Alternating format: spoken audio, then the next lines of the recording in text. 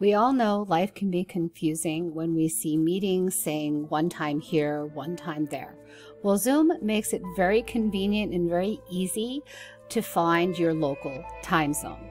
So when you're registering for the meeting, any meeting on Zoom, you can see the time that the conference is going to be in.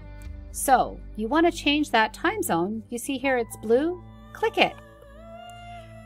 Locate where you are. Let's say you're in the United States. We're going to go right up to Atlantic time zone, Canada. Let's see, I want Eastern time zone. You just have to click that, show your Eastern time zone, and hit OK, and it will tell you if the meeting will be at 9 a.m. If you hit the wrong time zone, no problem. Hit the blue link again and find your time zone. Let's say you are in the Central time zone. You will then click OK, and it now tells you that the meeting will be your time locally at 8 a.m.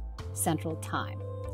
I hope this explains how easy and simple it is to be able to change the time zone when you're registering for a meeting on Zoom. Have a great day. Bye.